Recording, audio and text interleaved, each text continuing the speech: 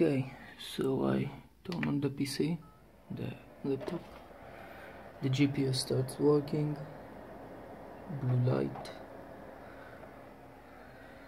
everything is fine.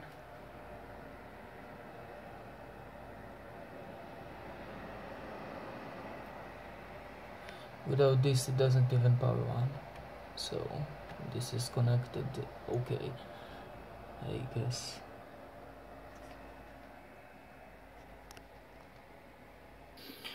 So with my PC on, the laptop screen doesn't work, which is supposed to be fine. My external display is connected to the GPU, which is now working. The drivers are installed and supposedly working. I can see the statistics here: temperature, load, fan speed. Also, the GPU Z program shows all the statistics.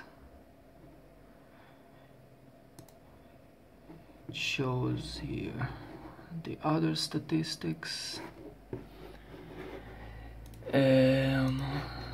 Now when I open a benchmark like this, for example, which is probably just shaders, no textures or whatever, everything is good. It works. I can leave this for 10 minutes until 100% at least. Everything is fine.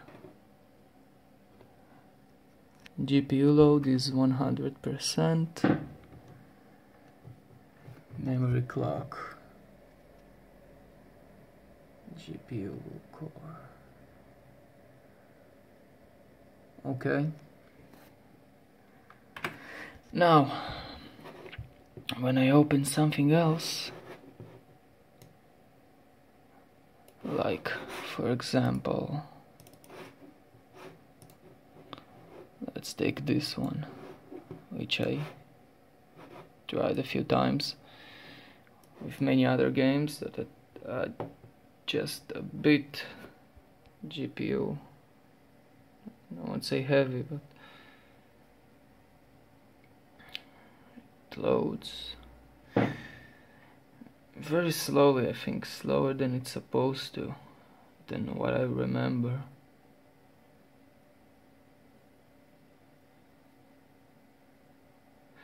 By the way, I will mention that my power supply is for 300 watt, while the car demands not more than 200. From the statistic from GPU Z, it's like using 80 watts. So it finished loading. The game is on pretty low FPS. Now when I click something, when I do something inside the game, it happens in every game. Boom. The GPU is off. Quiet. The PSU is off. No blue light. My laptop is still on, but no GPU. So help please.